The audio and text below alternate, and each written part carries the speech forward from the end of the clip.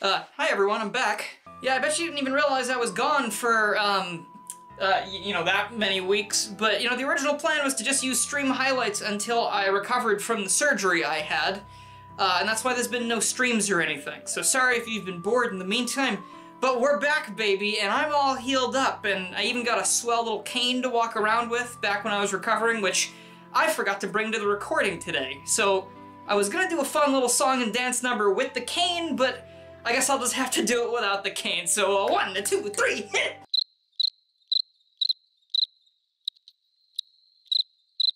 Andrew, what's the cast of Peter Pan doing here? Oh yeah, they're here for the Ocarina of Time review you promised. An Ocarina of Time review. Okay, yeah, that's gonna be a little difficult because I never really saw the appeal. Okay, maybe I should, like, preface this with a little bit of personal background stuff. So you see, when I was born 2,600 years ago, the gods that may or may not be were like, hey everybody, it's big small brain hours. And thus, every time I see a puzzle, I start secreting anxiety out of my eyes. It's not crying, I swear. So it's no surprise that I gravitated more towards the Mario series when I was younger, because all the problems in that franchise can be solved with brute force, crushing the enemy beneath your mighty Tims. So in my brain, when it came to Zelda, I was kind of like, oh my god, I gotta think about my actions, or I'll die or something. What is this, real life? Fast forward from my birth a little bit towards the 5th grade, Lil Dylan has pneumonia, amongst a lot of other things that I'm not gonna talk about, and he pulls up a chair to the Wii to play his first ever Zelda game, Legend of Zelda Twilight Princess. And I gotta be honest, I have no idea how I did it back then, because whenever I play the game now, I kinda get stuck around the Snow Temple, and I don't want to play anymore. But, you know, I guess 5th grade Dylan with pneumonia had a little bit more drive and passion.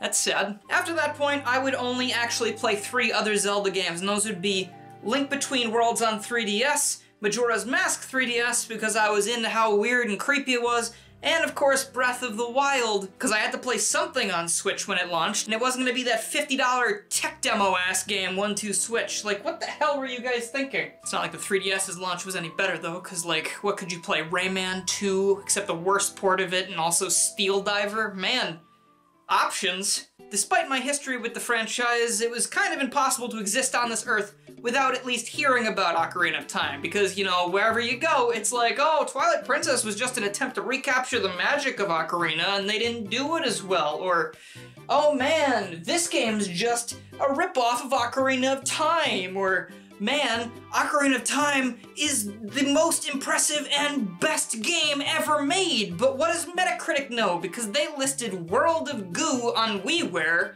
like 50-something places higher than Super Mario 64, the father of 3D platformers? Like, what even? I literally don't even know what World of Goo is, and it's not like I can check because Nintendo keeps, you know, removing digital marketplaces, but, you know, I mean, I guess there's always... But anyway, I'm stalling at this point. Reviewing Ocarina of Time is a very intimidating endeavor for me, because it is very outside of my wheelhouse. I've never played it before, and just like Mario 64, it's the father of its own respective genre. Which means, if I mess this up, I'm never gonna be able to live it down. It's not like I can just, you know, not post YouTube videos anymore, because YouTube wouldn't like that. But I'm not here to reinvent the wheel. I am here to play through Ocarina of Time for the first time ever, and I'm gonna tell you how it went and what I thought of it. And I hope that is enough for you, because it's certainly enough for me. I am going to cry, though. So let's see if I can stop crying for enough time to tell you if Ocarina of Time actually lives up to the hype. Listen! The game opens up during a thunderstorm. A young lad stands near a castle while a man atop a magnificent horse tells him to talk to the hand. Before long, a fairy speeds through a bustling forest society to wake the same young man we just saw from his slumber. This, of course, is Link. Or, you know, whatever you decide to call him. I had some restraint this time around. But, you know, Link is told that he's been called by the Deku Tree, the father of him and all the other Kokiri. More like the Dadku Tree, am I right? Anyway, let's go see dear old dad. Merging into the forest for the first time and just taking in the sights sorta had me feeling some kind of way. I kind of felt like a kid stumbling into some kind of magical adventure all of a sudden.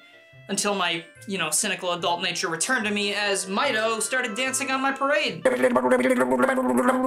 given a few quick tutorials here, and I really like how this is handled, because it's not like, hey, press these buttons to do all these things. It's like, hey, go explore this area, and you'll figure some things out, and if you don't, looks like it's a dog-eat-dog world, and you're the dog getting eaten, not the dog eating.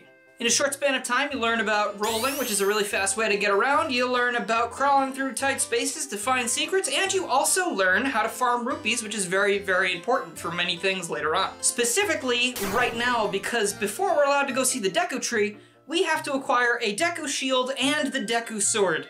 Or maybe it's the Kokiri Sword. It's been like a month since I started the game, so give me a break. And that farming rupees thing I mentioned is important because apparently Link's allowance is not very good. Looks like the Deku Tree might be a certified broke birch.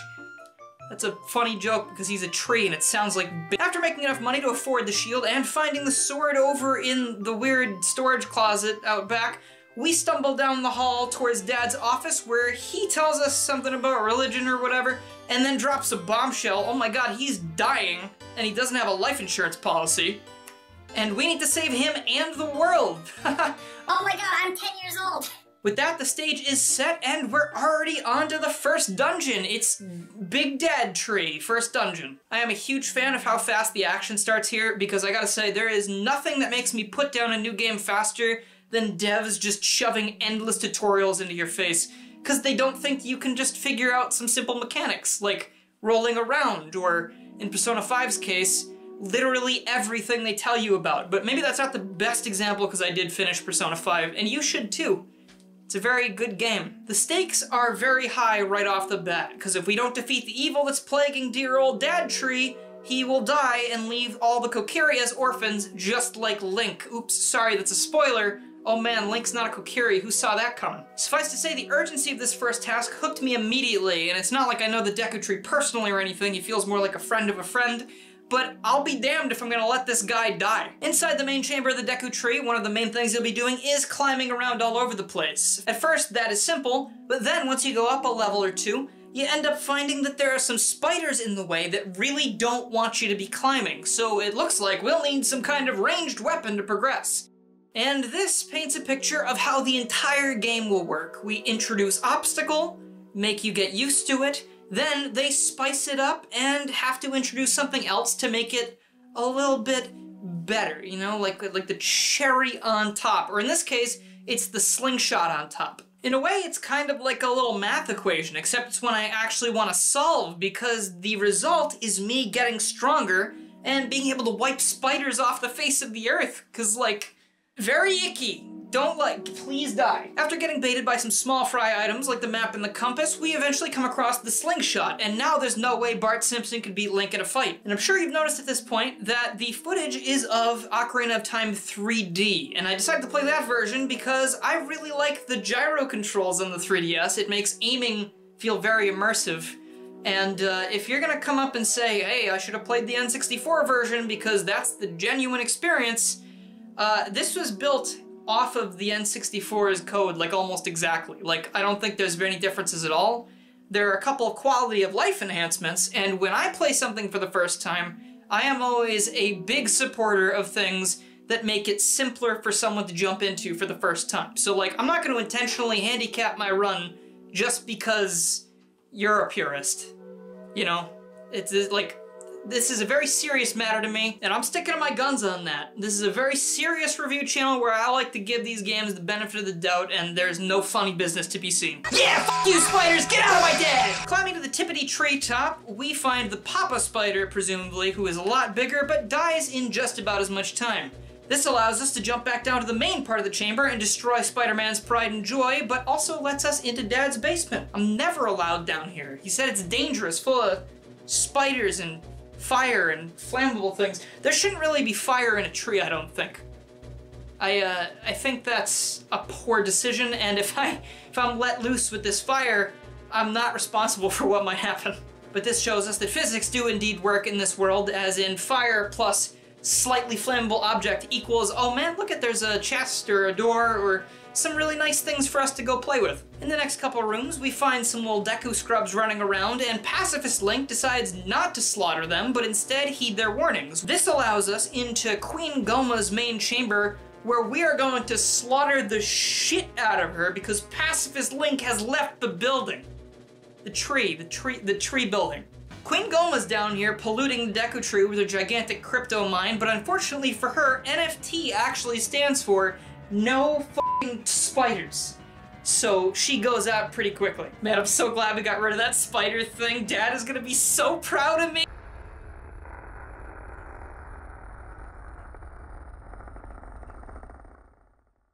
Alright, well, I guess now we have to attend a funeral, but on the bright side, now I've got 4 hearts instead of 3.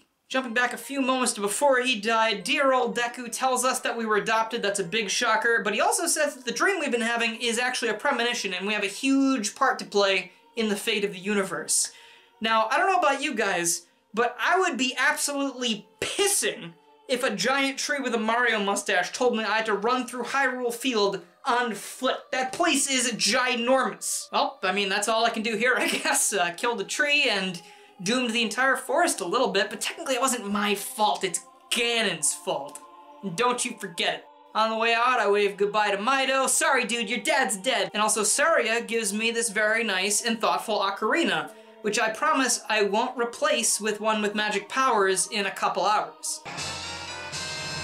Oh, sick, new whip. Outside of the forest, Link has the first of many conversations with Kaepora Gaebora, a character who no one has ever made a joke about before. Here, I'll be the first. Give me 1 second, I just looked at my notes and...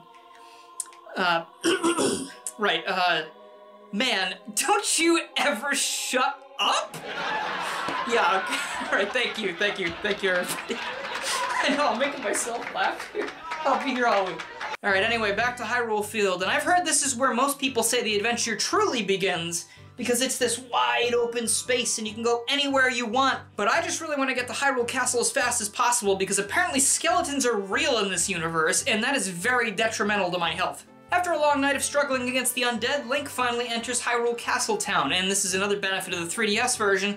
Now all of these areas in the castle are actually modeled instead of being made of reused cereal box cardboard. So yeah, you can keep that old shit, Captain. We have a couple points of interest here aside from the castle itself. We have a regular shop where you can buy certain things. You've got a mask shop, which I don't care about very much because we're not playing Majora's Mask. And there's also the Temple of Time, which is not worth investigating at the moment, so I mean, there's a time and place for everything, I guess. Up the road a bit, we meet Malon, who is looking for her father, who has apparently gone missing. So we Mission Impossible our way into the courtyard, and that's where we find him. Talon's been murdered! Thankfully, using the egg of courage that Malon gifted to us, it hatches into a one-up mushroom, and we're allowed to revive Mario from his grisly fate.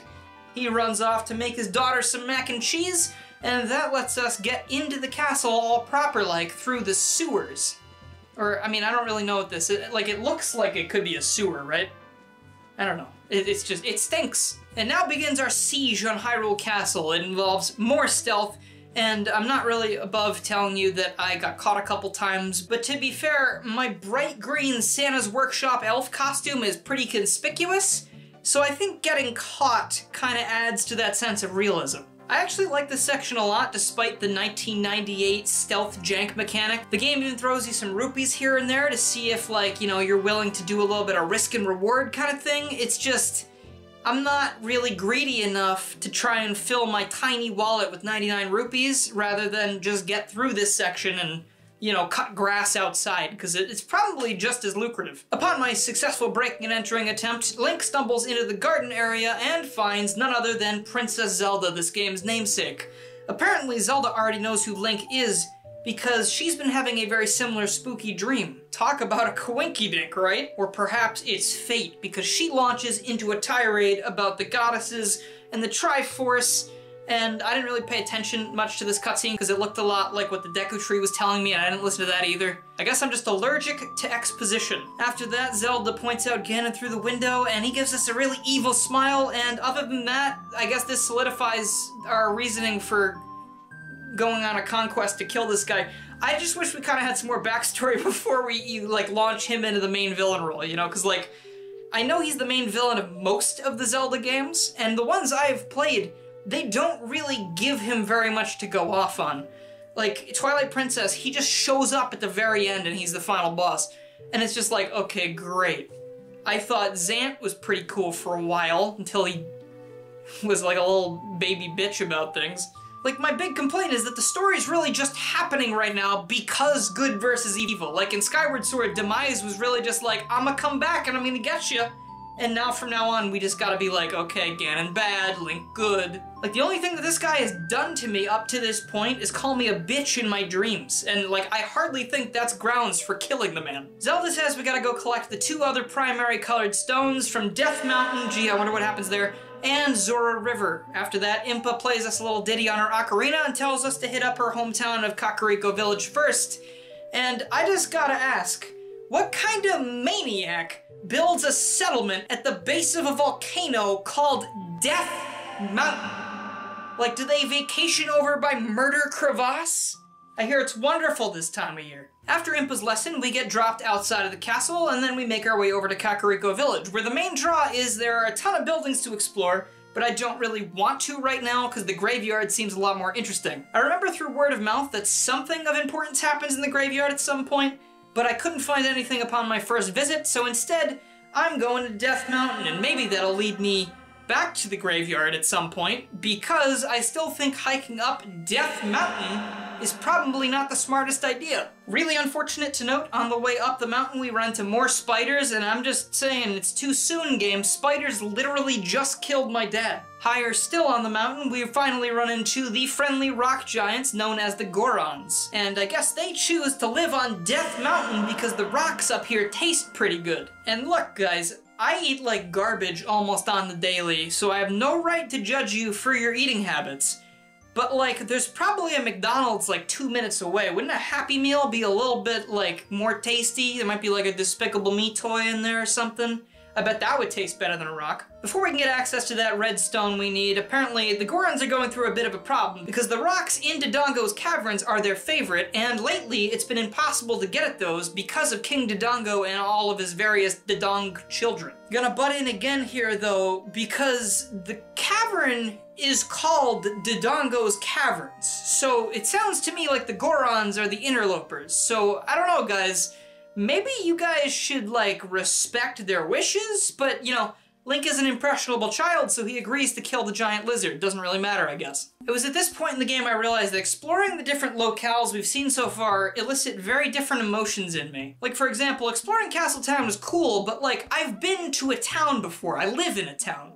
But when you go up Death Mountain, and I'm suddenly in an intricate cave society with big rock golem people and, you know, torches lighting everything because there's no electricity, like, I feel like I am, like, exploring something new because I've never been in that position in the real world. And spoilers, Zora's domain is very much like that as well, you know, because I don't know about you guys, I don't have gills, so I would be a real fish out of water in a situation like this. And I guess since we're in Goron City, I can mention, you know, exploring around this place kind of makes me feel like Anakin Skywalker post-Obi-Wan fight, because I think 80 degrees is a little bit too hot for my New England life tastes. So Goron City would probably... Oh, it's a bit too much. It's like that feeling I get when I record a video for longer than an hour. I just feel like I'm going to waste away. Spoilers, that's what this video is. I'm going to die by the end of this. That's the twist. Looking around Goron City, we come face to face with the leader of the Gorons, Darunia, and he does not want our help with anything because he's a little cranky.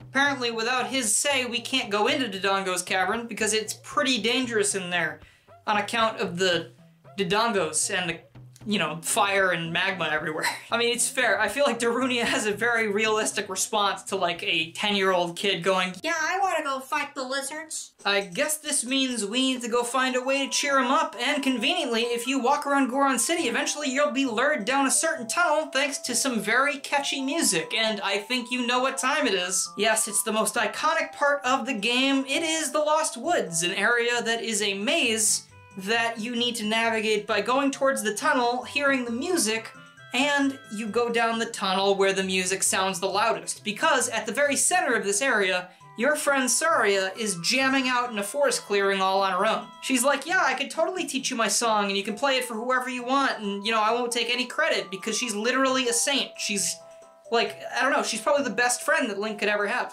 And I didn't get into this earlier because I was kind of speeding through the very first part, but Saria feels like a very genuine friend to Link. She's the first character you meet right out of the gate, and you get a sense that Saria is someone who actually cares for Link, and therefore the player. Because, you know, Link is the link between the game and the real world. So, cool. Thanks, Saria. I really appreciate it. Hopefully I'll see you, you know, at some point, and there's no horrible travesty in between that. Using the same area we used to come back to Lost Woods, we head back to Goron City. We play Saria's song for... I almost said Goron. I know his name. His name's Darunia. We play Saria's song for Darunia, and if you don't mind me saying, he, rocks out to it. Having cheered Darunia up, he respects us enough to allow us to enter Dodongo's caverns. He gives us a little bracelet that lets us, like, play with bombs, because that's safe. I guess he's backpedaled on his previous stance. And now we're in the second dungeon, which is Dodongo's caverns, because I wanted to say it again. It's so much fun to say. So this one's a bit of a doozy because it's filled with boiling hot magma, and that stuff will just destroy your Deku Shield instantly if you're not careful, because it's made of wood. So unless you picked up the Hylian Shield from the store back in Castletown, you're probably gonna be a little defenseless here and there. But you know, also, the Hylian Shield is not super useful either, because as young Link, all you're allowed to do is sort of like roleplay as a turtle, and I gotta be honest, I don't have very much experience doing that, so it's not really a big help. I kinda don't like that it's so easy to lose your Deku Shield like this, but you know, I mean, it makes sense for the realism part of the game, but you know, like, I'm a Peter Pan cosplayer fighting giant lizards in a magma dungeon. Like, realism kind of went out the window like a while ago.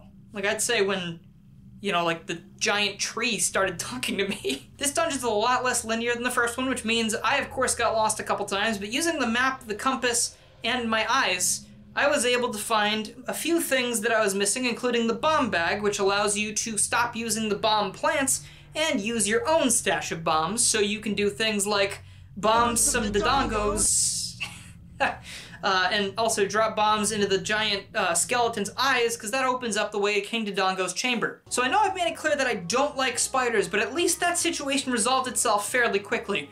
In this position, I've realized that I'm not well equipped to deal with gigantic Katamari dinosaurs. And also, it's a lot less straightforward than I expected. I figured I would just throw the bomb at him and he would open his mouth because he thought it was like a sweet tart or something. But no, man. I have to wait till he's shooting fire at me, and then you throw the bomb in there and he's like... Oh, hold on. I guess my reasoning relied on my impatience at first, because you can lead Dodongo to pop rocks. You cannot make it drink the Pepsi afterwards. That is the thing that he has to do on his own. After causing severe internal damage to this creature, he rolls into the lava and passes away peacefully. And we receive another heart container, which brings me up to 5. I'm gonna be mainly getting heart containers from the bosses because I didn't do a ton of exploring. I'm saving that for another playthrough. But I did finish the game with a lot of hearts, just so you know. Back outside, Link realizes why this is called Death Mountain in the first place, as all of the Gorons celebrating his victory, and they want to give him a big old hug. But you know, I'm not really excited to see what a hydraulic press like that could do to a Hylian body, so Link runs away to go see Darunia and get the Sacred Stone of Fire, or whatever we're calling it. I'm just gonna call it the Red Stone. In addition to receiving the Red Stone, though, Darunia actually tells us that he respects us a great deal, we're the hero of the Gorons, and he makes us his honorary brother, and I gotta say, that actually got a pretty genuine smile out of me. I was really happy that I, you know, helped this dude out and made sure his people weren't gonna starve to death. I like this character a lot. Darunia's a good man, and now we're able to go to Zora's Funtime Water Park, or anywhere else in Hyrule Field if we see fit. So I chose to look around a little bit. So like any sane person, I see something smack dab in the middle of the map, and I say, that looks pretty interesting, it must be there for a reason, and when I run over there, it is Lon Lon Ranch, the home of Malon and Talon from earlier. So meeting back up with them again is nice. They're very appreciative of what I did, and I'm able to play a small minigame with Talon, which I just like pick up chickens until he says that I'm pretty cool. I also got to meet plot-relevant Pony and learn her song from Malon, and that'll be useful later, I suppose. Also, Waluigi is here, but not Luigi or Wario, so cut content, I guess? I guess they're saving that for Ura Zelda. Still waiting. That'll piss someone off. Alright, enough horsing around. We gotta go to Zora's public domain. On the way, a friendly chicken helps me grab yet another heart piece. I'm sure you know how these work by now, but 4 of them combine to form Voltron, thus giving me another heart container. Arriving finally at Zora's domain, of course there is a lot of water, which means that we can't go a lot of places yet, because we are but a small child. Something is a bit fishy around here, though, because apparently Princess Ruto is MIA, and her father is in a bit of a tizzy over that. Not to mention their gargantuan fish beast guardian Jabu Jabu apparently has some weird stuff going on, and I can't imagine any of these things are related in any way. But you know, it doesn't really matter to me because I'm earning 99 rupees a day by working from home, and you can talk to this Zora to find out how. So after I get paid and receive the silver scale so I can dive deeper into the water, Link heads down to a weird cave entrance and he emerges at Lake Hylia, where he finds a bottle. This is no joke. These things are super rare and valuable in this universe because, like, you can put anything in these things. You can put a little fairy in a bottle, and if you die, it'll resurrect you on the spot. And that's why they're so rare, presumably. Like, you can't even buy these things, because, I mean, I guess you can't just hand these things out to just anybody. Not only is it a bottle, there's actually also like a used gum wrapper in there with a note on it from Ruto that says, "Oh my god, help me, I'm inside Lord Jabu Jabu." And that's awful. That's really sad, I guess. I'm gonna help though, because Ruto has the spiritual stone I'm looking for, and that is the only reason. Obviously, we then go show this note to King Zora, and he moves his feet so he loses his seat. Sorry, them's the breaks. Out in the back of Zora's domain, we come across the head-empty Goliath himself, Lord Jabu Jabu, who's just kinda sitting there staring.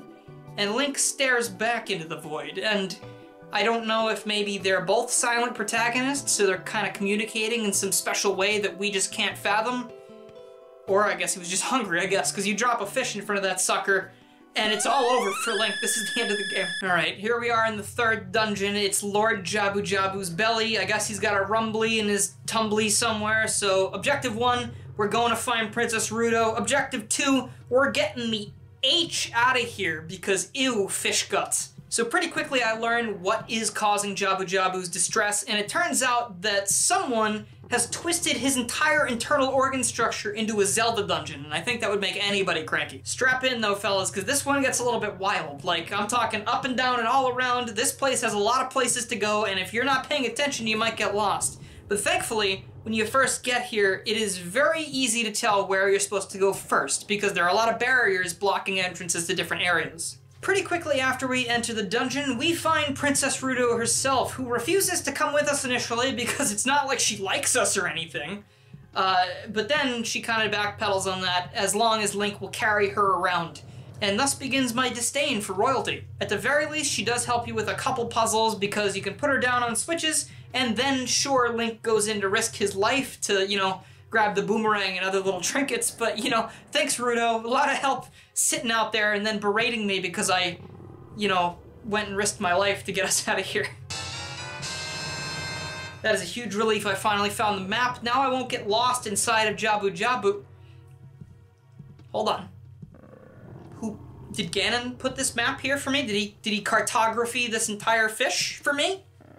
Because that's strangely nice of him, and also, man, he's got some strange hobbies. Using the new boomerang, Link is able to cut down a lot of these colorful tendrils, opening up more passages deeper into Jabu Jabu so we can try and figure out what's going on. And I'd just like to point out, this is actually the 2nd living thing we've been inside of in this game that has a dungeon attached to it. And, you know, I'm sure a lot of people forget that the Deku Tree was indeed alive at one point.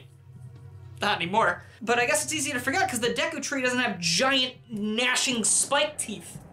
Because if he did, I think the Kokiri would have been on their own. You can get Mido or like an exorcist to do it, guys. It's not my problem. After a little bit more bumbling around, Ruto notices that up on this clearly obvious trap platform, the spiritual stone of water is chilling. So thinking strategically, Link throws Ruto onto the platform to activate it, thus bringing us the next mini-boss encounter, Big Octo, which is actually my least favorite encounter in the entire game. I'm sure there's probably some better way to do this than what I was doing. You can throw the boomerang to stun him so you can run up and hit him, and it's just such a huge pain because you think when you're running to chase him, you want to like get as close to the interior of the chamber as possible. But psych, that platform has spikes on it now, so if you touch that, you get hurt, and if you run around the outside, you're too slow.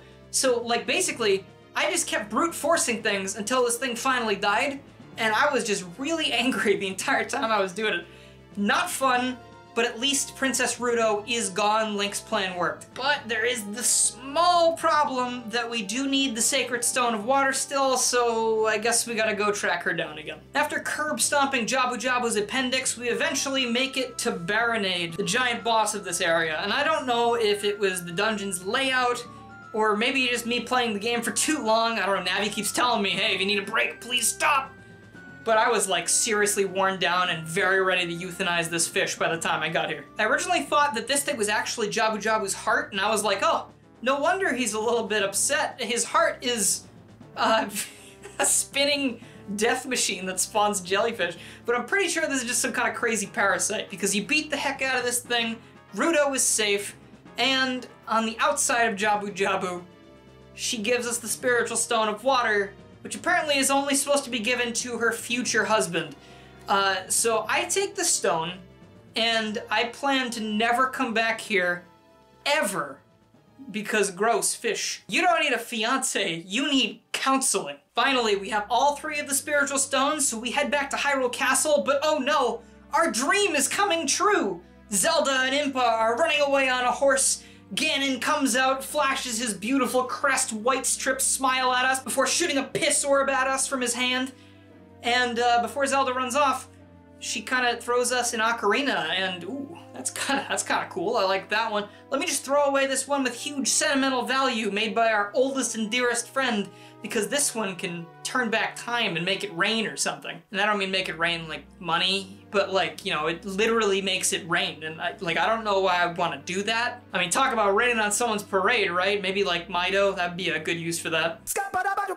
This again, though, I made a joke about, you know, Link just throws away his old ocarina, but like, imagine if Saria was like at Hyrule 7-Eleven and she saw her ocarina in the trash, and like, sure, she's got like a raspberry slushie, but it's not gonna totally fix the heartbreak she'd feel from seeing that there. And that is why I don't justify Link's actions. I don't care if the Ocarina of Time has magical powers. I am loyal. Wasting no time, Link rushes to the Temple of Time, throws the 3 stones on the table, and rushes into the main chamber where one lone sword stays stuck in the ground. And this, my friends, is the Master Sword. Legend has it the only weapon that can completely destroy evil. Aside from one other thing that I will mention in a little while. Please remember this exact moment because it'll be a funny payoff. Link moves to the middle of the chamber and pulls the Master... I have one. Hold on. Link stands at the ready, pulls the Master Sword from its resting place, and then Ganondorf walks in right after him and sort of just walks into the Sacred Realm because, psych, he was waiting for that. Talk about, you know, pulling the sword out of the stone. He pulled the rug out from under us. But it doesn't really matter much because, you know, we'll just take this beauty and we'll hit him with it a couple times and we'll be just fine. Hey, you. You're finally awake. So Psyche again, apparently pulling the sword out of the stone like that, put Link into a coma until he was old enough to make a Club Penguin account without his parents' permission. So if I have this correct, the powers that be thought Link was a little too young to fight Ganondorf as he was, which I call bullshit on because I've seen Majora's Mask and he kind of kicks butt in that game. So instead they thought it was a better idea to seal Link away for 7+ years and allow Ganondorf to just f***ing destroy everything and become even more powerful in the meantime. And what does Link get? He gets, like, a special sword and teenage angst. But mostly just the teenage angst? Like, come on, guys. I think maybe they should have had a little more faith in this dude. He's already conquered 3 dungeons on his own. According to Rauru here, our job is to go out back into the world of the future and find all of his fellow sages while he just kind of sits here and vibes. I mean, I'm just saying, dude, if we split this work in 2, it would happen a lot faster. But you know, whatever, that wouldn't make for a very fun experience now, would it? Exiting the Sage Cage, Link comes face to face with a newcomer. They say their name is Sheik, and they're here to challenge us to a 1v1 Final Destination with no items. Link politely tells Sheik that he doesn't have time for this, and also he only plays unmodded Super Smash Bros. Brawl, thus causing Sheik to run away in fear. Hopefully he doesn't trip on the way out. I also think it's kind of funny that Sheik mentions the location of every single sage, meaning we could literally split this work 3 ways, and it would be even faster, but I guess in the past 7 years, common sense died out. Sheik gently tells us that we should probably go to the Forest Temple first because we have an old friend waiting for us there, and you better believe I'm going to see my friend Saria. But wouldn't it be kind of f***ed up if we got there and it was Mido? Like, I would probably leave him behind there, like we could probably handle this without him. But before we go, we have to go pick up a special item from Kakariko Village, and then Sheik kind of just stands there being very, very helpful. Thank you so much, dude. We finally emerged from the Temple of Time back into Castletown, and oh my goodness! This place has really gone to the dogs, or lack thereof, because that little dog that was running around before isn't here anymore. This place sucks now. Putting the zombified villagers aside, because who really gives a shit, I run over to Lon Lon Ranch because Malon and Talon are some of the characters I care the most about so far, and I want to see what happened to them in this weirdo Twilight Zone world. And you know, that brings up a good point, right? Because, like, you always have villains that are like, I'm going to rule the world, and you know, it's covered in fire and death and destruction. But, like, why would you want to rule a world that's all barren and destroyed and disgusting? Like, wouldn't you want to rule a world that's all cushy and really nice just for you? Like, it reminds me of this one episode of the Powerpuff Girls from forever ago, where Mojo Jojo actually takes over the town, and everyone's like, oh my god, this is gonna be awful! But he literally turns it into a utopia because, like, he wants to rule over a really nice city with no problems. And everyone's like, huh, okay, I guess I'm okay with this. But then he freaks out because it's too quiet, so then they go back to the status quo. But, like, that makes sense to me. You know, you want to rule over something nice. But Ganon's over here turning the entire Castletown into zombies and shit. And it's like, is a zombie really gonna listen to you? No, dude. It's gonna chomp you, and then you're a zombie. Looks like you f***ed up. Down at Lon Lon Ranch, apparently in the time skip, Ganon has given ownership of the ranch to Ingo and kicked Talon out to God knows where. Malon is still here to take care of our 4-legged friends because someone has to. And obviously Ingo is only in it for the profits, so, you know, she's gotta protect these guys. If we go in there and we play the song Malon taught us forever ago, plot-relevant pony, now plot-relevant horse, shows up, taking Ingo on in 2 different races because he is a sore loser. He decides, hey, yeah, you can have that horse if you want it so bad, but I'm gonna close all the doors so you can't get out. But, you know, he kind of forgot that he was raising horses that are built to jump over very high gates. So all we do is take the back exit, and that's game, dude. Sorry, Epona and Link back together, the dream team.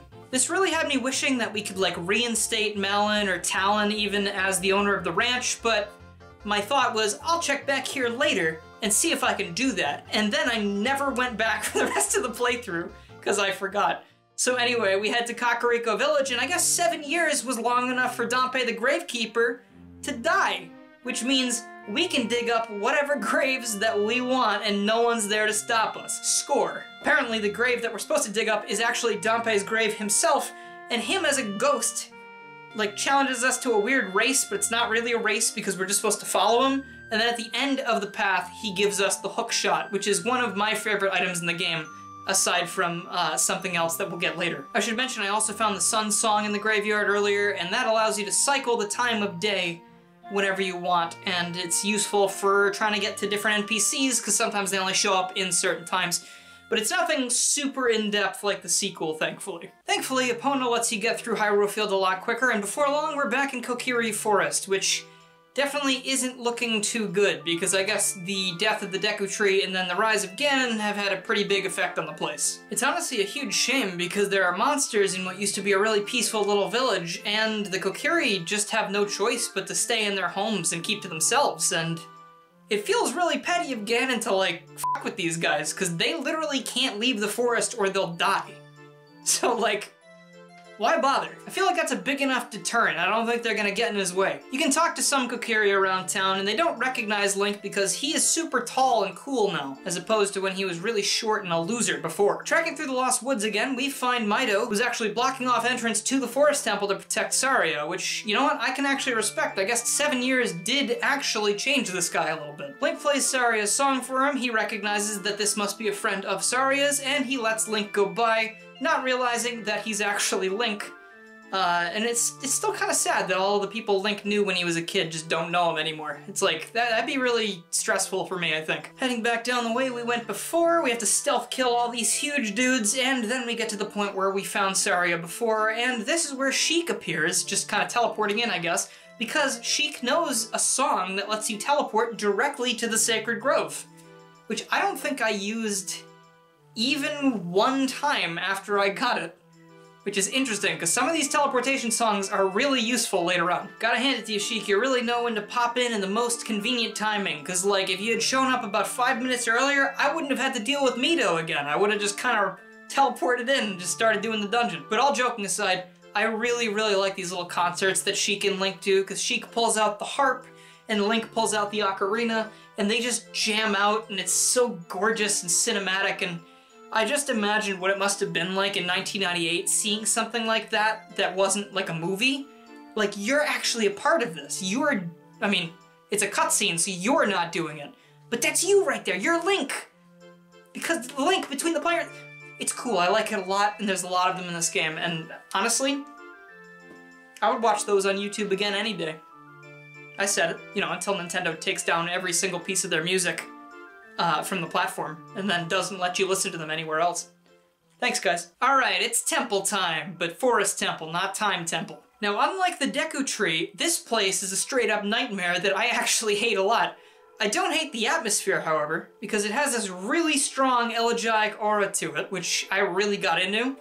But even with the map, I was running around the same rooms trying to find where I was supposed to go because there are so many little entrances and exits you can miss. And this is the part of it where it's like, man, did I make a mistake trying to play this game? But I kept going because I'm not a huge bitch, I'm just a small one. But for real, I never thought I'd miss Jabu Jabu's belly dungeon because that was like a lot more fun than this one. Sure, there are some really amazing set pieces like that one hallway that like twists, and that actually changes the orientation of the room you go into, which means you can get to different areas from it.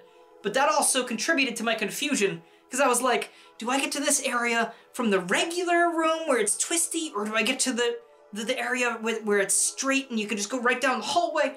I don't know, man. All I know is it was pretty easy to find the ghosts, at least, but everything else was a huge pain in the ass, because until you find the fairy bow, you were basically just running around like a chicken with its head cut off. And you know, it's a really good thing I find the fairy bow in this dungeon, because you can't use the slingshot when Link is an adult. Don't know why, but, you know, I mean, like, no more slingshot for me, I guess, I'm full. Once you defeat all 4 of those Poes, you're able to take the central elevator down to one last quick puzzle before you get to this dungeon's boss, which is Phantom Ganon, who is like the regular Ganon, except he's made out of ghost instead of muscle. I like this fight a lot because it's basically just more practice for the fairy bow.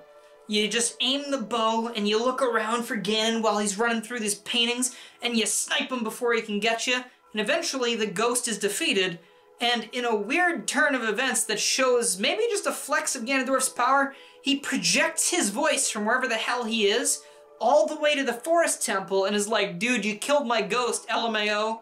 I'm putting this thing in the rift between dimensions. I'll see you later. And in my head, I was like, that sounds like a really big power he's got there. Like, if he could just trap something in between dimensions, and I don't want it to be me next, so I think I'm gonna give up on the quest. But then I remember that Ganon cheated to get to where he's at now, and I don't really like that very much. I'm an honorable man, so I am going to roll up to that castle and remove the Triforce of Power from his hand with my Master Exacto Knife. He's gonna wish he was Phantom Ganon by the time I'm done with him. Link grabs another heart container, growing stronger yet, and then reunites with Saria, who is actually the Forest Sage. Though I don't know why I said it like that, because we definitely already knew. Unfortunately, Saria is not able to come back to the real world with us. She has to stay in the Sage Dimension with Rauru to help seal off Ganon once it's time, but she gives us the Forest Medallion and wishes us good luck. Thank you, my friend, I really appreciate it. Back outside the Sage Dimension, Link arrives in front of the dead Deku Tree, who is still in fact dead. And then Link gets yet another surprise in the form of Baby Deku Tree, newest show on ABC television. Spin-off, you know when networks are like, we're gonna make the baby version of this show, Baby Muppets, Baby Total Drama Island, I think I saw. Like, why? Is it because you have no other ideas? Is it because you're a baby yourself, Mr. TV executive? Is that maybe it? But this sprout is actually the Deku Tree given new life, like a reincarnation, since Ganon's evil is finally out of the forest. And as a thank you, I guess he decided he would jump scare us like that. And like, what if Link had had a heart attack? Like, who knows what 7 years of cryosleep does to a human heart? You know, Link could have just immediately just gone into like a myocardiac infarction or something. After this fun encounter with dear old dad, we run back to the Temple of Time where Sheik says, hey, if you want to go back to being a child, you can put the Master Sword back in the pedestal. And that makes me wonder if Link can like feel himself shrinking and growing like the Animorphs do. Like, have you ever read Animorphs and seen how they describe their transformations? Like, that shit sounds horrifying. Sheik also takes this time to teach us the Prelude of Light, and that, my friends, lets us warp back to the Temple of Time whenever we want. And that just makes me really happy, because backtracking is getting a lot easier. Like, soon Epona is just not even gonna be necessary, because we can just, whoop, turn the balls of light and fly away. Though Sheik maybe could have given me that, like, as soon as I got to the future, because, you know, I did have to run back here, like, twice already. But, you know, potatoes. I'm mad. Sheik does his usual disappearing thing, and then bada bing, bada boom, we're going back to Death Mountain. Thank God. So this is where things get a little bit annoying for me, where I actually had to bust out a guide, because I remembered seeing the red tunic in the shop in Goron City in the past. So I went to Goron City in the future, and that shop is closed off. So I think, okay, I guess since Sheik just told me that I can go back to the past whenever I want, I have to go back to the past and buy the Goron tunic. So I go back to the past, go to Death Mountain, go to buy the Goron tunic, but it's 200 rupees, and I don't have enough, I can't carry enough in my tiny idiot baby wallet. So I go back to the future, and then I go find the adult wallet, which thankfully I was able to get because I had enough Skulltulas at the time, go back to the past again, go to buy the thing after harvesting a bunch of rupees, and the Goron at the shop says, sorry, I can't sell this to you yet. And I'm sure some people are sitting there in the comments now yelling at me, you're supposed to throw a bomb at this Goron in the future, and then he just gives it to you for free. And let me tell you why that was not ever going to come up in my logic. One, I didn't see the baby Goron rolling around. Two, I saw him eventually and talked to him, and he wouldn't stop. Three, my instinct would not be to then throw a bomb at him to get him to stop moving. That makes me think that I just can't do anything with this, that I need to go find the tunic or, you know, do what I already did.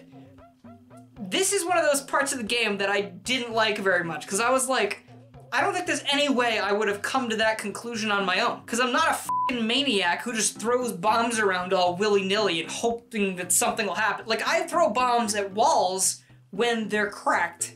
That's what the game taught me. They've never had me do that with an NPC before. So that's where I stand on that part. Moving on, I guess. Getting back to this little Goron, this is actually Darunia's son, Link, which is actually super adorable. Like, I had to stop and just kind of like smile at that for a bit. Like, Darunia respects and cares about Link that much that he literally named his kid after Link, because he helped the Gorons in that day and then just disappeared forever. And he was just like, I need to pay tribute. It was just really sweet. So Link says to Link that all of the Gorons have been captured and they're gonna be fed to this dragon named Volvagia in the Fire Temple, and Darunia has gone over there to try and save them because that's just what he do. Pledging that we will help him because, you know, we're Link, the hero of legend. He gives us the red tunic, he opens the shop back up in case we need anything, and we head over to the Fire Temple to go help Darunia with that stuff. With the red tunic on now, Link can now survive the hot magma environment of the Fire Temple, which usually he was not able to. It's kind of like when you wear sweatpants, so you're immune to sweat. Though here I kind of messed up again because I went back up to the top of the mountain where I thought the dungeon was, threw bombs around for a while because I was trying to break some rocks, and then I realized I must have missed some dialogue about entering the dungeon through Darunia's secret tunnel entrance in his room. And that's on me, because I probably missed what the Goron Link said. But also, Once I get to the right area, Sheik shows up to tell me I'm an idiot and then plays some hot beats on the harp. I don't know what I would hold a harp like this, I think, because I'm right-handed. And we learn the Bolero of Fire, which lets us warp back to Goron City, specifically the Fire Temple area, whenever we want. I used this one a bit until I got a different song, but it is useful. The Fire Temple is okay. It's not like the worst thing in the world, it's not my favorite thing in the world. Basically what we do here is we run around in different areas, there are a bunch of firewalls that spring up that stop you from going certain directions, and you gotta find your way around everything. And then we find Darunia, who is over near the boss door and says, hey, I need you to go free all the Gorons while I go take out the dragon.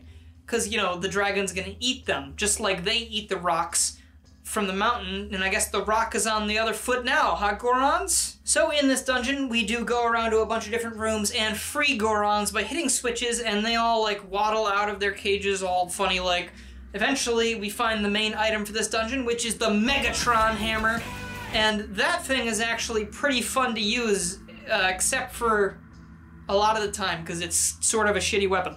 And I'm sorry about that, but it's really situational. Like, it must do a lot of damage, I just didn't really end up using it in most combat. Once you have the hammer, you're able to finally get back to where Darunia was and enter the boss room, where Volvagia is waiting, and Darunia is not there for whatever reason, so I, of course, fear the worst and jump into combat with this dragon. It's here I realize that this thing is super tiny and skinny, and I don't see how it could ever eat a Goron. So basically, I probably could have just let it try to eat one, it probably would have choked and died. And that would have been the end of the Fire Temple. But anyway, we get to play a fun game of whack-a-mole whenever this guy pops out of a hole, and you just like until he dies, and it's really not difficult at all. But it is kind of fun.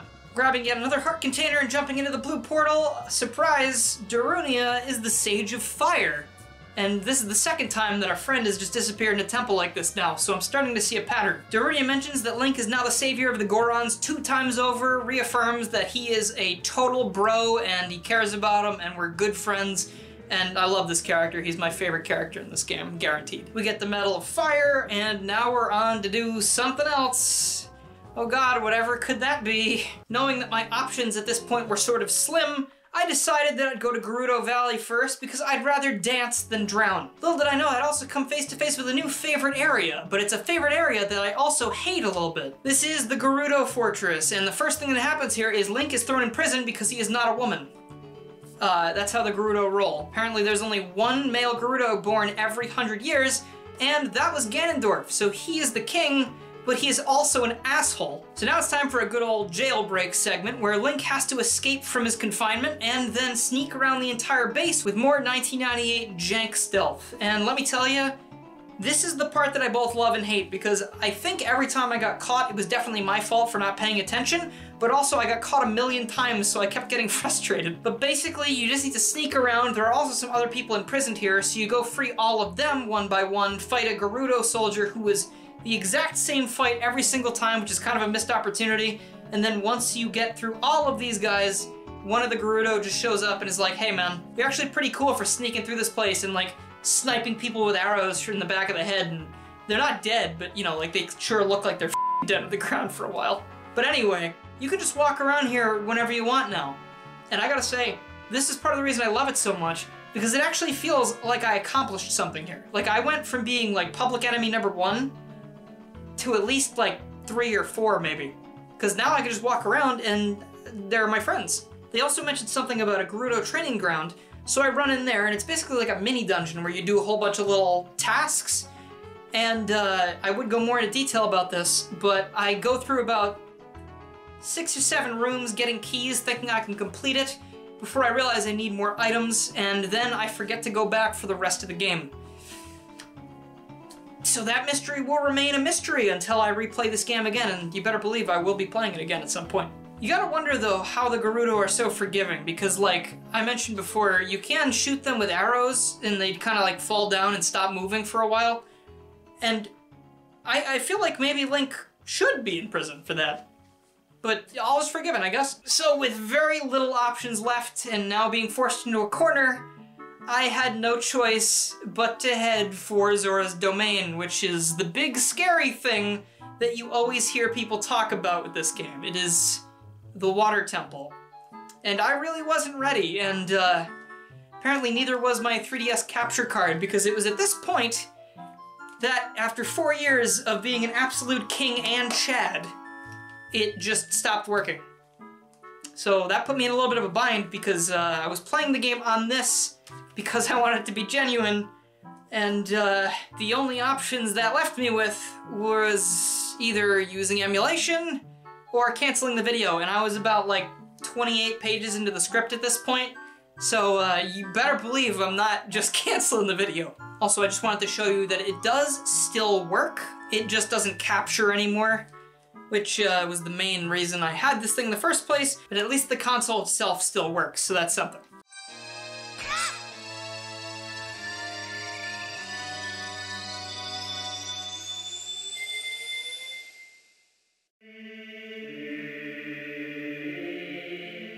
Now, some people are going to say I should have used Sisher to begin with, but I argue I was trying to get a more genuine experience by having the gyro controls and stuff. But seeing the nice texture pack that I was able to apply to the game, and the nice 1080p resolution, and the very few visual or sound issues, I was wrong to use the 3DS. I should have definitely just used this from the beginning. And I don't know if people are going to complain about a, like, graphical upgrade for the rest of the video, but if you have a problem with the graphics going from 240p to 1080p, please let me know in the comments, I guess? I'm sorry, I really didn't have any other choice.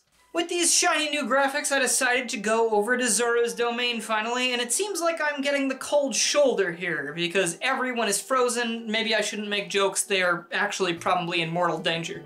The king is even on ice, and not like a fun skating show, I mean like he is probably legally dead. But that serves him right for that annoying shit he pulled earlier with the slow moving across the screen. Heading outside again, we can see that Lord Jabu Jabu is mysteriously gone, and I can confidently say that nothing of value was lost. Using the newly formed ice floats as platforms, I head over into the ice cave, which is a mini dungeon based around ice physics and ice gimmicks.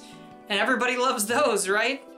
But real talk, this one is not too bad, and I actually have some interesting news to report about this part.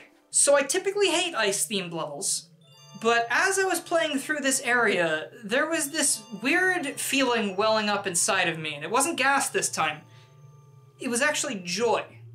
As I was running through this place, and solving puzzles and getting stuck, I was having a really, really good time. And up until this point, I hadn't really experienced that same feeling, and I don't know if it was because I was really digging the dungeon, or if something was finally clicking with me. But as I was running through this pristine, glistening paradise of a level, and I finally got to the last room that was filled with all these gorgeous crystals, it hit me, right here, that I was actually feeling it. I was feeling the magic that everyone always talks about. Everyone says this game is one of the most impressive and amazing experiences in the world. And I was like, yeah man, I bet. But have you ever played Mario 64? Well, that's still a magical game that I love. But this game finally hit me. It finally broke through that skepticism shell that I had around my heart. And to this point, I can confidently say that I love this game. I think I actually love this game a whole lot, and I really want to play it again. Because even now when I'm talking about it, it makes me want to go back and play it again, even though I just finished it. Like, I want to go to every nook and cranny of this entire world that they made, and I want to find everything. Because I'm getting like chills thinking about it. I'm like, oh my god, I gotta go find all the heart pieces, I gotta do the mask side quest, I gotta plant all those magic beans. It's gonna be great. It's gonna be amazing, and I know it will be now because I do love this game. It's in this room where I found my love for this game that I also find the iron boots, which are going to be essential for the next part of the game I'm not excited about, and Sheik shows up to give us the song to teleport to Lake Hylia. Well, I've been saying it different ways the whole time. I'm so sorry. This is my favorite of the little, like, Sheik music things because, like, this area is so gorgeous, and I know the texture pack makes it look even nicer, but even if I wasn't using that, I think I would still very much be enamored with this entire scene. Before we warp over to Lake Hylia, though, we take some of the blue fire we've been using throughout this mini-dungeon, and we go saute King Zora until he's nice and crisp. In response, he gives us the blue tunic, which I will now never take off because Blue Link is the best Link. And you can even ask Nintendo, they'll say the same thing. Just look at Breath of the Wild, his entire costume is different. It's not green. Alright, enough stalling. We warp to Lake Hylia, we find the water temple, and I'm going in there and I'm gonna conquer this thing. And let me tell you, even though I've heard it's the worst thing in the world, one of the most frustrating things in gaming, it actually was not that bad. People are over-exaggerating a little bit. The only place where I had a problem that caused me a lot of backtracking time was because I messed something up, not because of the dungeon. And I'll tell you exactly what that was. So basically when you get in here, the gimmick is that you can have the water in the temple at 3 different levels at any given time, and you can change that by going to certain areas and playing your ocarina. I really wish they had just let me hit a button or something, because that was really annoying to play Zelda's Lullaby over and over and over and over again. But at the very beginning of the dungeon, you go down to the bottom, you go into a certain area, and oh my god, it's Princess Ruto, and we're engaged. I forgot about that because I was out saving the world. But anyway, she says, hey, follow me, we're gonna go up there to the water switch. And then she vanishes, and I wonder what happened to her. Surely she did not just become a sage and get captured. But that's the part where I messed up, because on that initial ascent to the first water switch, you find a room in between the 2 rooms where there is a cracked wall that you need to bomb later. I totally forgot about that. So I proceeded with the dungeon as normal. The idea of this dungeon, to make it as easy as possible, is you lower the water level, you do everything on the bottom floor, you get it to the midsection, you do everything there and get the secret that's located in the central tower, then you raise it to the top and do everything there. But my problem was I was missing 1 key because of that bombable wall, so I was completely stuck and bumbled around for like 45 minutes trying to figure out what to do. So that's on me. If I had that key, Water Temple would have been the easiest time I think I had in the entire game so far. But finally having that key lets you get into the area where we're going to go get the long shot, my beloved. But first, we actually have to fight a mini-boss, which I think is the coolest in the entire game, which would be Dark Link. See, I remember this room from all the controversy online, like the Nintendo Switch thing, because they were like, oh my god, they made it ugly! And for some reason, I did not put together that that was going to be in the Water Temple, even though the floor is entirely water. But anyway, you fight Dark Link, he shows up, he does the same moves you do.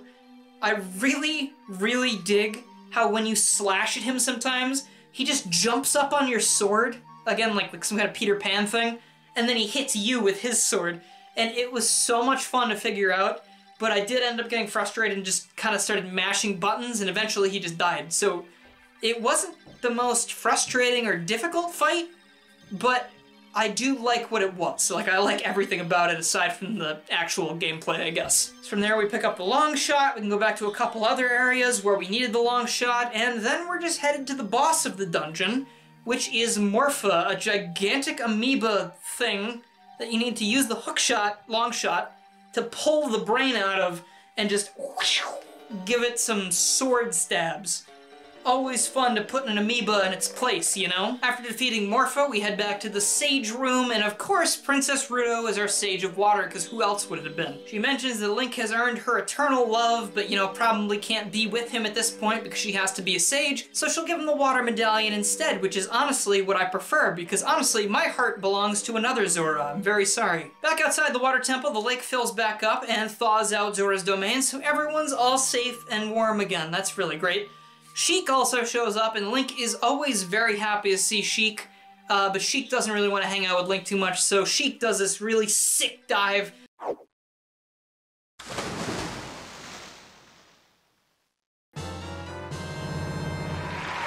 I guess it's best to then go and regroup at Kakariko Village, as you do, and it is on fire. Guys, I'm here to regroup. I need you to stop being on fire. It's really throwing off my groove. Also, Sheik is back really quickly this time, and he's getting ready to face off against some invisible creature that's climbing out of the well, and that does not go super well.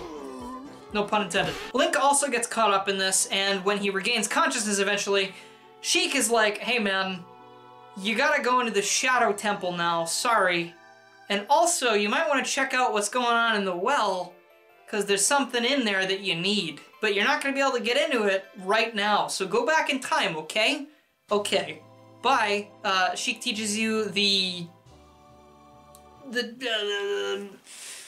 the Nocturne something, the Nocturne Shadow Nocturne, I don't remember what it's called. And I didn't write it down in the script. He plays you through the fire and flames or something.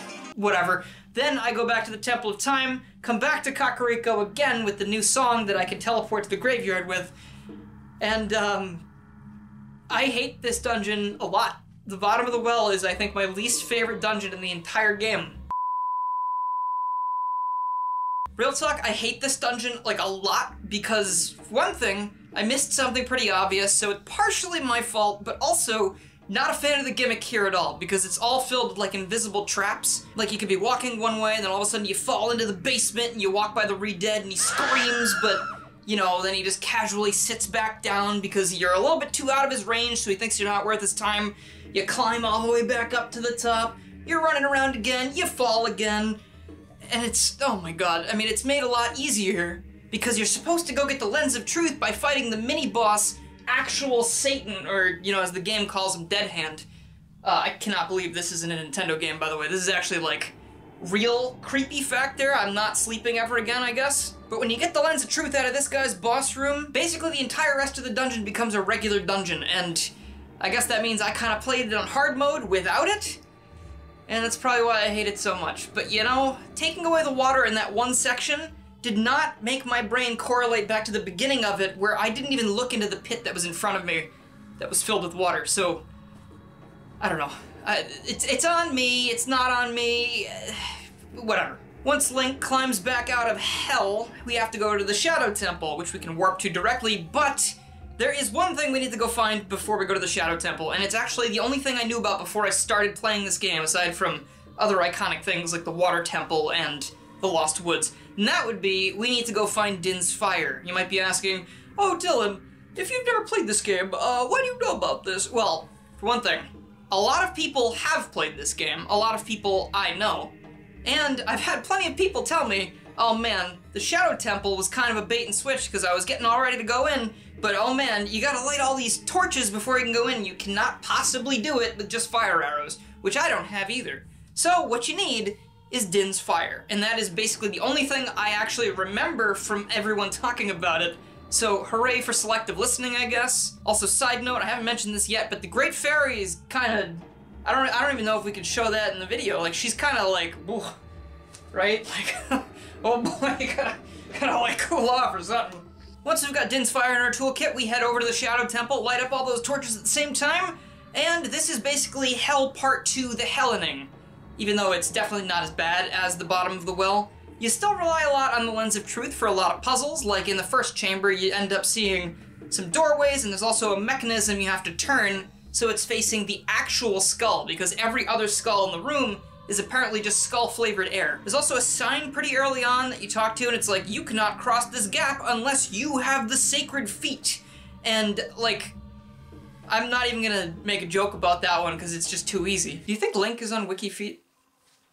Don't look that up. For this dungeon, it is again pretty straightforward. I think maybe they had a little mercy on you because you already went through the bottom of the well, and they have a very similar vibe. Like, for instance, the well was all full of hell, and the Shadow Temple is definitely all shadowy and cryptic-y and bloody and evil-y, and all of those Lee words that aren't actually real words. But if you just throw in the Lens of Truth, this thing basically becomes a regular dungeon just like the bottom of the well. There are some parts that maybe might confuse you here and there, but maybe you throw a bomb here, you look around and use your eyes elsewhere, and I only got stuck in this dungeon one time, so I think that means you should probably be okay, because I just kind of assume everyone else is a little bit better at things than I am. The one thing I wanted to mention here is, towards the very end, there is a novelty pirate ship ride, which I think is kind of neat. It's got like all this cool imagery around it, and you kind of like float eerily through the rest of the Shadow Temple, and then, oh my god, there's more skeletons here to assert dominance.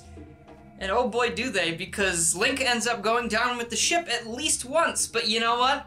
Joke's on them, because a good captain always goes down with their ship. The boss fight of the Shadow Temple is Bongo Bongo, which is one of the stupidest names I've ever heard, so of course he kills the shit out of me almost instantly. This fight's a little bit hard to learn because he's always slapping the bongo and causing Link to jump up in the air.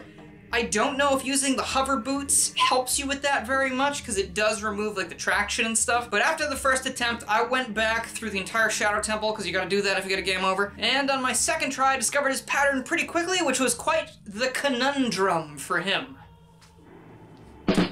After this fight, we discover that, of course, Impa is the Sage of Shadow. She gives us our next medallion, and then we move on to our final destination. I was gonna make another melee joke, but I think there's been enough of those so far. I run back to the Gerudo Fortress to say hi to all my homies. I forget about the Gerudo Trading Ground because I have a memory the size of... well, I mean, it's the size of, you know, forgetting basic words I just read off my script. And we finally head back into the desert area where I get to check out this puzzle finally. Basically what it is it's one of those, like, if you walk the wrong way in the sandstorm, you end up back at the beginning of the desert levels. So all you gotta do is look with your eyes, right? And you get to see the next pole in the distance, you go that way. And, you know, just using your eyes tends to be a problem for me because I have really bad eyes. After a little bit of walking, you come across this weird little desert temple thing that I thought was the spirit temple for a second, but apparently there's like Casper the Friendly Ghost on top of it, and he's like, hey, I'm gonna bring you to the spirit temple, bada bing! So I follow that guy through the desert, and it's actually kind of a fun segment. It reminds me of the Dampe thing, except the ghost isn't trying to kill me. I guess the afterlife was kinder to this guy than it was to Dampe. And we finally arrive on the doorstep of the Spirit Temple, and oh boy, this one is one of my favorites in the entire game. Maybe even my absolute favorite. First thing that happens here is I walk into the front door, and then I'm immediately attacked by two pots that also heal me the exact same amount of damage they did to me, so thank you, and I guess how dare you. And it also seems a bit like a dead end, so in my brain the anxiety cloud's starting to form, and I'm like, oh man, what did I do wrong this time? Like, I don't know what to do if I don't just walk in here. But thankfully, when you walk out of the temple, Sheik appears for a mere moment. I don't like sand. Thanks, Sheik. Apparently we have to go back in time because only Child Link can access the first part of this dungeon. So we get the song from Sheik, warp back to the Temple of Time, and here we go, another dungeon as Child Link. Whereas I found the bottom of the well dungeon to be absolute hell as Kid Link, this dungeon is set up a lot more in the facet of like, we're not here to kick the shit out of you, we're here to like give you a fun, fair challenge with your limited moveset. So you're running to the temple, and there's actually a new character waiting there. She's trying to get through the small space that Adult Link couldn't fit through, so clearly she can't either, and she's like, hey, are you a follower of Ganondorf? And me, not sure what to say about this, goes, yeah, I love Ganondorf, man! And then she goes, dude, come on, you don't gotta be like that. Like, I hate Ganondorf. And I'm like, dude, me too! And apparently, me and Nabooru then become best friends. So, she says, hey, we're friends, right? How about you go through this dangerous temple for me, you child, and find the special item that I need to do more thievery. And then Link goes, yeah, anything for you, my friend. And Link goes into the dangerous temple while Nabooru stays behind to wait for him. Yeah, this seems cool. This dungeon is my favorite one, like I mentioned before, and that is because it is very linear. Don't make fun of me, I just like it like this. Maybe this means I would like something like Skyward Sword, or I don't know. You know, I've heard that's pretty linear. But in here we have our standard fighting enemies with our younger weapons, and we also have puzzles where we have to get these sun switches to bathe in the nice sunlight, almost like a nice turtle on a fine summer evening. Trekking all the way through the Spirit Temple's left side, you come across the mini-boss, which is the famous Iron Knuckle. I've heard a lot about these things. I know that if they hit you, they do like a shit ton of damage at the same time. But honestly, aside from young Link not doing as much damage as adult Link, like, we still have the same amount of hearts, so like, I was like sort of afraid, but not the most afraid I've ever been. That was reserved for like spiders or something. Ugh. Fighting Iron Knuckles is actually really easy, because their telegraphed attacks are like really easy to dodge, and then all you gotta do is do a jump slash and then backflip back, and they just literally can't touch you. Like, I know when I was playing as adult Link a little bit from now and fighting another Iron Knuckle, I do eat shit once, but that was because I was getting greedy, and I think that's pretty much how an enemy encounter should go. Though you think that it might get a little bit more aggressive after you break its helmet, and I think it does, but it just ends up falling back on the same patterns. I mean, I guess a lot of bosses and enemies kind of have that problem in this game. That's one thing that I think they probably fix in future entries. After defeating the Iron Knuckle, we come out onto the statue's left hand, or right hand. I don't, you know, maybe looking at it from the front. I can't tell my directions apart. But the point is, there's a big treasure chest out there, and wouldn't you know what, the silver gauntlets that Nibiru was looking for are inside. I cannot wait to bring these back to my friend, and oh, there she is down there, being sent to the Shadow Realm by witches. Man, I mean, you know, usually my friends turn into sages and vanish from my life forever, so I guess if Nibiru gets sent to the Shadow Realm, we might have a chance to save her. So you just hang in there, my friend. I'll be back to save you in 7 years. Yeah, Link's not the most reliable, but I guess that's the fault of the silver gauntlets, because only an adult can wear those things. So we come back 7 years later. I'm sure she's probably fine, you know, being tortured for 7 years. And we push a big block out of the way, and we've got the second half of the Spirit Temple, which is very similar to the first. Though this time we have access to things like the long shot and the bow, and then the silver gauntlets, of course, where we use those to make our way through the dungeon until we find yet another iron knuckle. This one, however, is summoned onto us by those two witches from before, but you know, they didn't think to make it any stronger in the last 7 years. And I'm also surprised the witches are actually still alive after that 7 years, because they look pretty old to begin with. But once we do the finishing blow, the iron knuckle is toast, and oh hey, Nibiru, look, we saved you. We did it. And apparently she's been hypnotized for 7 years to do evil for Ganondorf. That's unfortunate. Sorry about the wait. But don't worry, you're safe now, and everything's gonna be Dude, come on. Don't you know it's rude to disintegrate people? Alright, fine, I guess I'll go teach the witches a lesson. So this is Kotake and Koyume, and when they battle together, they call themselves Twinrova, which I don't really see where that name comes from, but it sounds kind of cool, and maybe it's to intimidate their enemies a little bit. One has the power of fire, one has the power of ice, and you have a mirror shield that I forgot to talk about that you get from this dungeon. What it usually does is reflect sunlight, so it can help you solve those sun puzzles I talked about in the Young Link section. But in this fight, it helps you reflect the magic back at the other witch sister, which does damage. Once they've taken enough damage, the two sisters actually fuse into one being, which I guess then you could call this Twinrova, makes more sense. And fun fact, this is actually Ganondorf's mother. I read that on the wiki, and I think that's true. And also, she gives like a weird little saucy wink at you, and I don't know if Link's about to like make good on all those threats he made to Ganondorf over Call of Duty or not. Or maybe we're just gonna beat her up. That usually works. So this part of the fight is actually really annoying to me because it's not difficult, it just doesn't make any sense. And this is where my logic once again comes in and doesn't lead me to the solution that Nintendo was expecting me to find. So basically the mirror shield, up until this point, has only reflected things. It reflects sunlight, it reflected the beams of magic back at the other witch, but here, it actually absorbs the element that you get hit into it. So what Nintendo wants you to do is get 3 of the same attack right into the shield, and then it'll bounce back at Twinrova, knock her down, and you can attack. But there's not a single time in the dungeon or otherwise where we've seen the mirror shield do this. So I never would have arrived at that conclusion. I just kept blocking things thinking one of them was gonna bounce back at some point, but I was just kind of wasting my time. And then, unfortunately, the rest of the boss is no different. You really just wait for 3 attacks, and it's just a huge waiting game, and it's a very big shame that my favorite temple ends with one of my least favorite bosses. But, you kill them, and then they split back into a pair, and that's that. This also confirms the existence of heaven and hell in the Zelda universe, because Kotake and Koyume apparently are going to heaven, and I don't really understand that, because I'm pretty sure they've been helping Ganondorf by using dark magic to just devastate the entire world, and also they disintegrated my friend right in front of me and probably killed numerous others in their whole 400-year lifespan. So I guess that means the gods of this universe are very lenient? I mean, it's good news for the rest of us, I guess. Once we get back to the Sage Dimension, we find out, oh man, Nibiru was the Spirit Sage. That's crazy. I didn't see that coming at all. Also, stop creeping on me and just giving me the medal, okay, dude? Alright, fine. Jeez, I gotta get out of here and go help Zelda. Speaking of Zelda, Sheik is at the Temple of Time once we get back there, and he's like, sit down, man, I gotta tell you a story about a triangle or something, or I wasn't listening. And then, this is a spoiler warning for anyone who doesn't like spoilers. I mean it. This is gonna be a big bombshell. Sheik transforms into Zelda.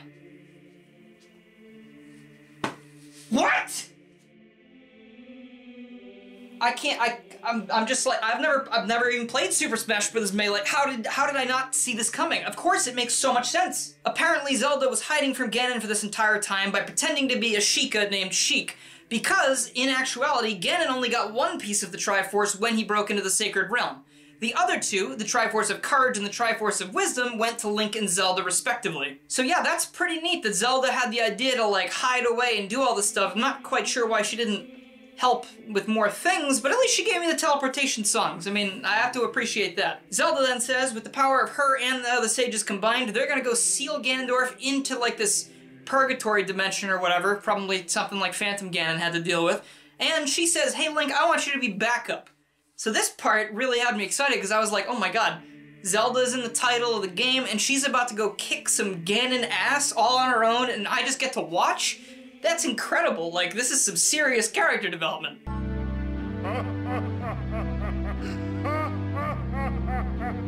Alright, fine. Alright, yep. Thanks, G-Man. I guess I will go to the castle myself and I will go save Zelda. That was an important character development moment we were having there. But whatever, let's go to the Ganon Tower or whatever. So we head to the ruined Hyrule Castle, but I've got to say, you know, for as many times as people have said this place has been destroyed, I am actually digging the really nice Gothic architecture that Ganon's put up all over the place. And we immediately destroy the immersion by having the sages create Rainbow Road from Mario Kart so I can cross over into the temple. This is it, folks. This is the big one. This is Ganondorf's Tower. And basically what we do here is on the first floor, there is a room for every sage, and then there's a barrier in the middle that we can't get through yet. So I walk over to the Spirit Temple door for the first one because I wasn't paying attention. I walk in there, and I'm really excited to use my entire moveset I've developed over the course of this entire game to get through these challenges, and I need the fire arrows, which I don't have.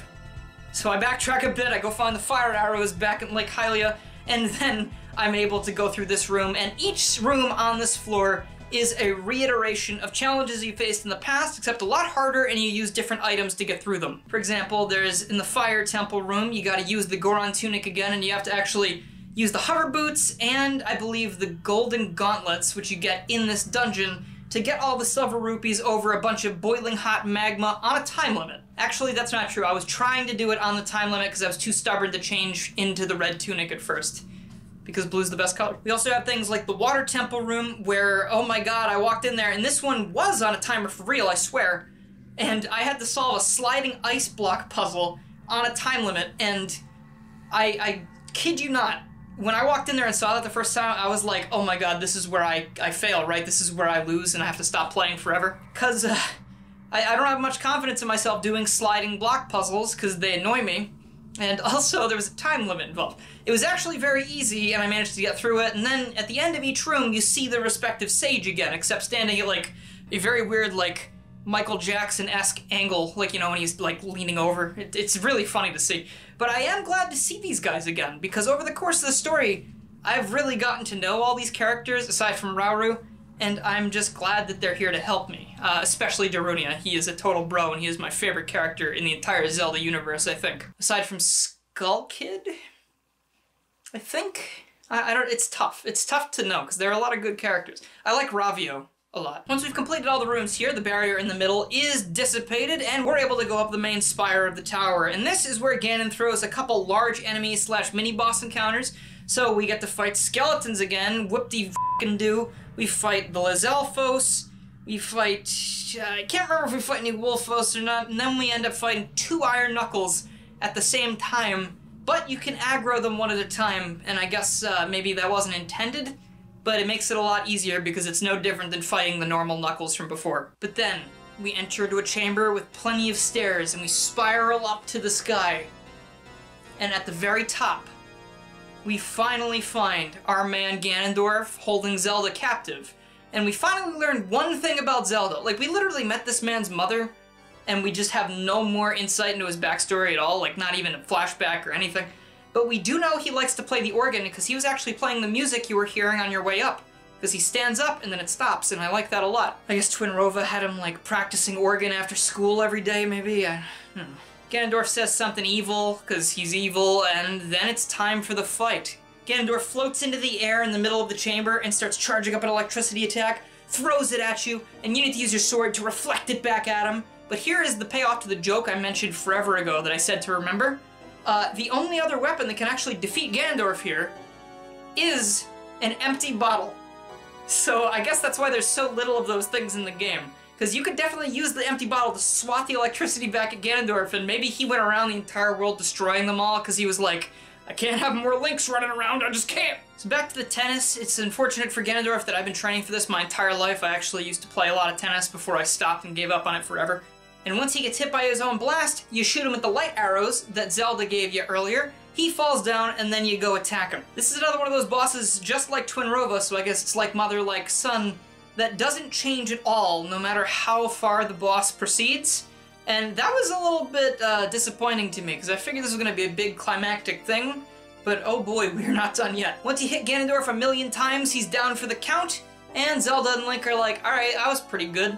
But then the castle starts to collapse around you, because apparently Ganondorf's exerting his magic mind will powers to try and bring the thing down on top of you, because if he can't win, then nobody will. Thus begins one of the coolest sections in I think any game I've ever played. We need to escape Ganondorf's tower on a time limit, and Zelda is basically doing a reverse escort mission for you, where she runs on ahead to open a door, and she'll open it once you get to her. This leads to a lot of really fun moments for me, where I'm running down the tower, and there are like magma rocks falling from the sky, and like maybe there's a cutscene, right, where Zelda's using her special Zelda princess powers to open the door, and then as soon as the cutscene's over, a magma rock will just fall right on top of Link, and then Zelda goes, ah! And it's like, yeah, I know, I got hurt, just keep running, please. So we keep running down the tower with this really tense music playing, and it is incredible. It is so much fun. And then, oh my god, Zelda gets trapped, and we're still in time, and we gotta fight more skeletons!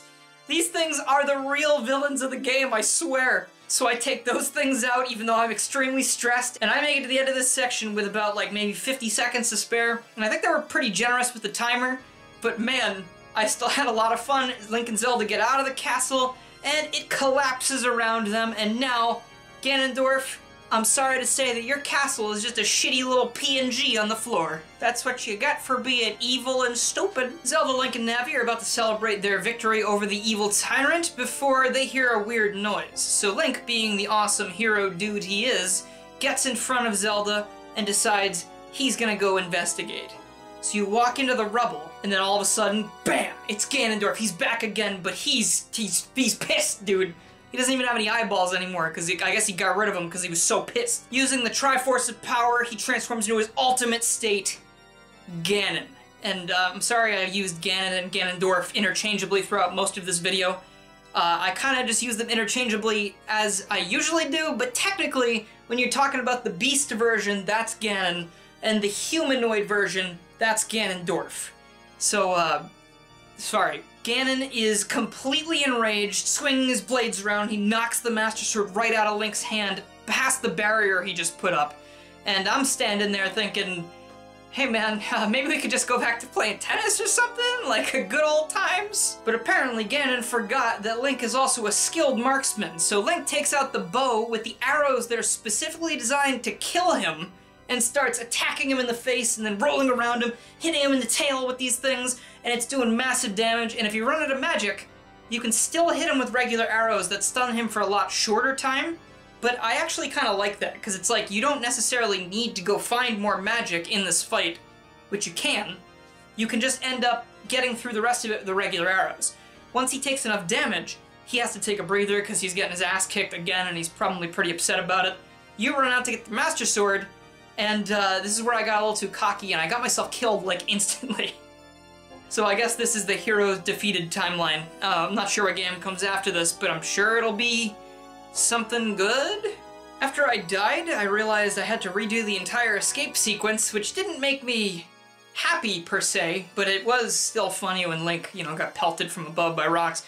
But after a few tries of this, I was rolling around him, shooting arrows, and then slashing him with the Master Sword, and I really ended up feeling like the hero of time, guys. Like, it took this long, but I was the hero of time in this fight. And then after enough damage has been done, Zelda is able to step in, stun Ganondorf with her special weird powers, and then Link takes this thing and just directly into Ganon's brain. But you know what's the scariest part about that? That doesn't kill him. He's still not dead. That does give them enough time, however, to seal Ganon away into the most terrifying place in existence. which would be, I think, the White World from Sonic Generations. And that is the end of Ganondorf, at least in this timeline, and man, dude, I can't believe this is actually the end of the game. It's been quite the journey, but we still have one thing left to do. And as Link hands over the Ocarina of Time to Zelda, and then they hold hands over it, I definitely felt some feelings as Zelda tells Link that she's gonna send him back to his original timeline so he can live out the childhood he never had, because he had to come to the future to defeat Ganon. And it's at this point where I'm really lamenting the fact that they didn't have, like, a choice here, you know? Because Link is, again, supposed to be the link between the player and the game. So, like, maybe a yes-no option, right? And maybe Link stays in this timeline, but that's unfortunately not what happens. Zelda sends him back to where he belongs, and they don't get to be together after all that. Which is really sad. You know, it's like, I'm not gonna lie, I definitely had like a tear or two welling up.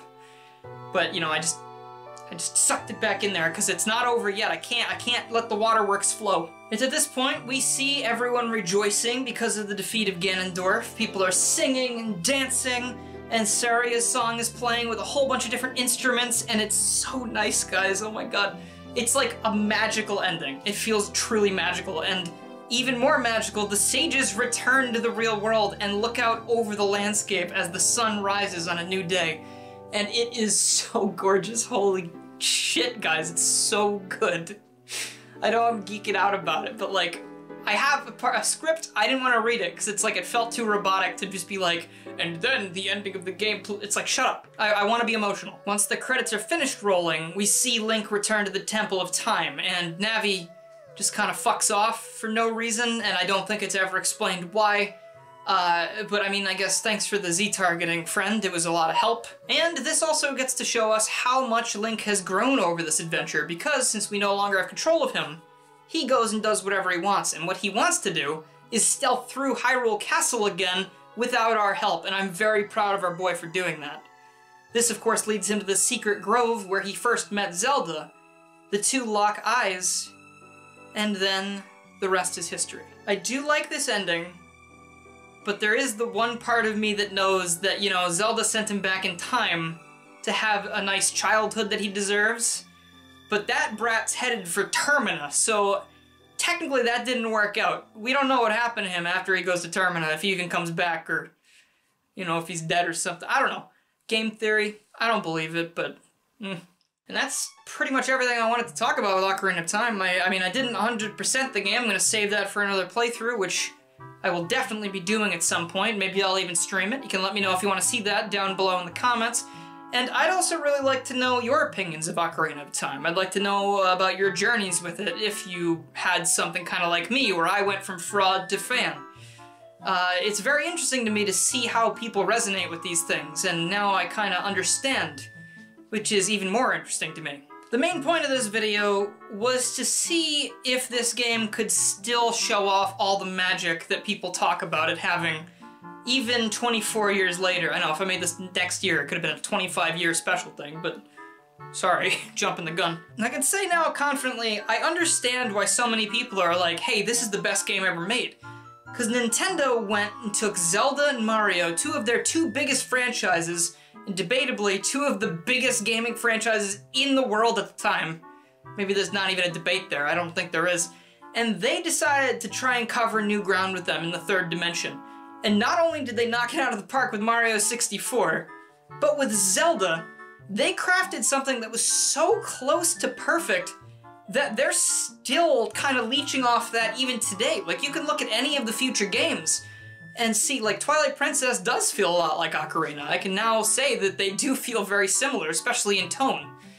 Though, I guess Twilight does have some Majora's Mask influence more than Ocarina, but you can still kind of feel the same story. I think you even go to some of the same locations, right? Like, you go to Lost Woods and you hear the song and everything. The point is, serious props to Nintendo for doing so well the first time they ever did this. Like, I can't imagine how hard it must have been on everybody to get this so good on the first try. And of course, I'm not gonna stand here and tell you, hey, I think this is the best game of all time now, because I still have other things that I think are better. It's my personal opinion, but I definitely see the merits of this game, but I definitely also see the drawbacks, because this game has aged a little bit. Like, I don't like some of the dungeon designs, some things feel a little obtuse here and there, but there's no way the bad that I experienced in this game outweighs the good stuff. Because the sense of adventure, the music, the characters, some of my favorite dungeons and cutscenes, it's too good for me to not play this game again because of, you know, the bottom of the well, let's say. You know, because now I can actually do it a little better, I assume. But I think that's going to be all for me for now. I actually recorded about 50 minutes of this video in a second take because I lost all of the footage from the end of the review, so that's why I'm wearing a different shirt. You know, gotta respect Dr. Pepper and his medical practices and all that. So I'm very exhausted, still pretty bitter that I lost that footage, but I'm very happy that this video will finally be able to be made, because this was a big important one for me. It's my comeback from the brink of surgical pain, if you want to put it like that, and it's also just something special because I found something special in this game. So I appreciate you coming on this journey with me, and as part of that thanks, I wanted to tell you about this new channel that I'm putting up. If you are a YouTube content creator or, you know, any form of content creator where you can use video footage, I am starting a channel where I'm going to start uploading all of the footage I use for these videos, not the camera footage, the game footage, onto another channel that you can use for whatever you want as long as you link back to it so other people can use it if they want. As a content creator, I know that sometimes it's really annoying to get your own footage for things, and sometimes there are problems like where your 3DS capture card stops working midway through your entire playthrough. So that stuff will be up there for grabs if you or anyone else wants it. I just want to help people out when I can, and yeah. If you end up using it for anything, let me know in the comments. I'd love to see what you make with it. Of course, the footage is not going to be perfect. There's going to be a lot of times where maybe there's some sound inconsistencies, maybe I stand in place for a while, and that's because I'm writing down notes for the video. But, you know, it's up there and you can use it, so be my guest. But yeah, that's it. I'm very glad to report that even 24 years later, Ocarina of Time is still a kick-ass game, and the magic will clearly never die. Oh boy, guys. In the previous segment that was recorded, I mentioned how tired I was for recording for 3 hours straight, but I lost about 45 minutes of that, so that's what I just recorded now.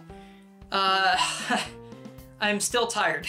But if you made it this far, please let me know down in the comments, because not a lot of people will make it here, especially with the long video, and now you're in the secret club, which is for cool people who make it this far in the video. I'd also like to give a huge thank you to my current supporters, who are Chaotic Mercenary, Brady Hilkenmeyer, Mimic, Noah Wisbios, Danny Lee Dauber, Mike TGC, Ty Little Tech Guy, Jeremy, Dax, T-Bone APH, Crystal, PM13, Chaosk, Dork in a Hat, Mega Traffic Cone, and on Patreon, Noah Wisbios again, and John the Real Wawa Luigi. Thank you also to all the people in the $1 tier, that helps a lot as well, and if you have any interest in becoming a supporter yourself, you can click the join button below the video or check out the card up there for my Patreon, and you get access to a whole bunch of members-only videos, which you can find. Maybe I'll put those up there so you can actually just find them. But there's bloopers, there's gameplay footage where I talk and, you know, commentate over things, and you also get special roles in the Discord if you are there. But that's going to be all for me. Thank you so much for watching, and I will catch you guys later.